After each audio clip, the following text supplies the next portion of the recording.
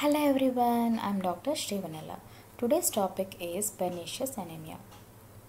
Pernicious anemia or Addisonian megaloblastic anemia is a chronic hematopoietic disorder characterized by deficient secretion of intrinsic factor due to atrophy of the gastric mucosa. Pathogenesis.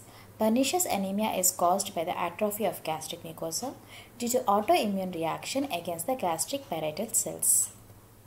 It is evident by high incidence of pernicious anemia in patients with other autoimmune diseases like Graves' disease, myxoedema, diabetes, etc. Presence of abnormal circulating autoantibodies such as antiparietal cell antibody and anti-intrinsic factor antibody. Increased incidence amongst relatives. Pathological and clinical improvement with steroid administration, common in agammaglobulinemia patients. Pathology. Gastric atrophy affecting acid and pepsin secreting portion of the stomach and sparing of antrum, most characteristics. Cellular atypia of gastric epithelium, malignant transformation in 2 to 3% cases. Abnormalities secondary to vitamin B12 deficiency like megaloblastoid alterations in gastric and intestinal epithelium and neurological alterations like peripheral neuropathy and spinal cord damage. Clinical features: insidious onset and slow progression. Average age of presentation is about 60 years with equal sex ratio.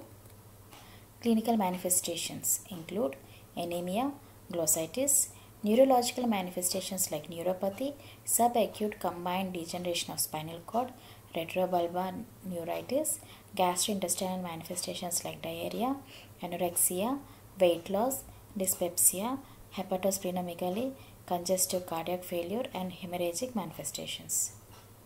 Laboratory findings: hypergastrinemia, pentagastrin test confirmed achlorohydria, peripheral smear finding, hemoglobin values are below normal, red cells blood picture shows characteristic macrocytosis, basophilic stippling and occasional normoblast may be seen.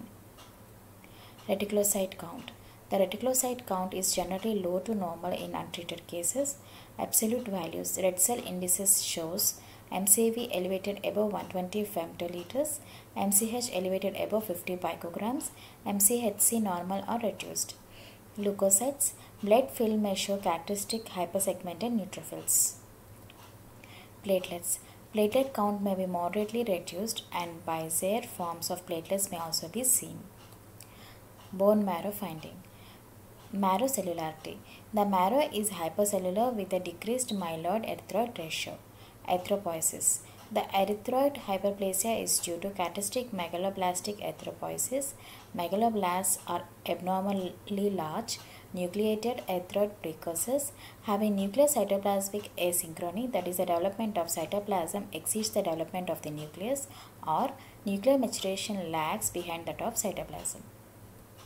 Other cells. Giant forms of metamyelocytes and band cells may be present. Marrow iron. Erythroid precursors shows increase in size and number of iron granules on Prussian blue staining. Biochemical findings: rise in serum bilirubin, LDH, hepatoglobin, ferritin and iron. Normal serum folate but reduced red cell folate. Schilling test: abnormal due to IF deficiency, chromosomal abnormalities.